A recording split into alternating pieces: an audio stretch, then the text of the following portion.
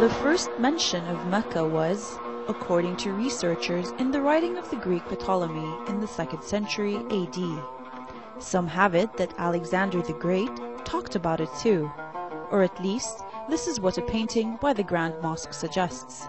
The famous explorer Ibn Batutta spared no effort in praising Mecca, and expressed his admiration for the Grand Mosque, the Safa and Marwa hills, and the holy well of Zamzam, as well as the entire atmosphere and the customs.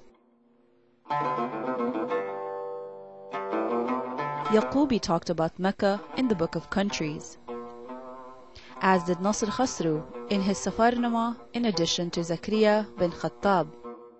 The most prominent of Andalusian geographers, Ibn Jubayr, traveled to Mecca and drew a detailed map of its roads and gave an elaborate description of it.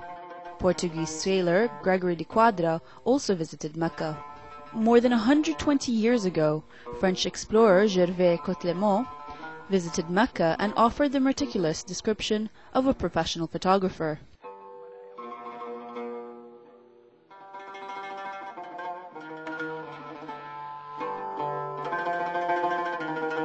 Apparently, it is the spirituality of the place that fascinated a large number of scholars and drove them to study its impact of Muslims from all around the world. They were also mesmerized by the hardship pilgrims had to go through to travel to Mecca, and how this never discouraged them from going. Today, Mecca remains at the heart of the world's interests. This is the first exhibition of its kind. The exhibition, to last for 3 months, is held in the British Museum in London, in coordination with the King Abdulaziz Public Library.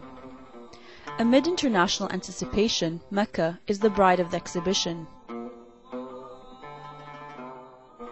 Through the vivid images and artifacts. According to British Crown Prince Charles, the exhibition reflects the international character of the pilgrimage. Charles stressed how the ritual of pilgrimage is respected worldwide and how the current services offered now facilitate the process for all Muslims.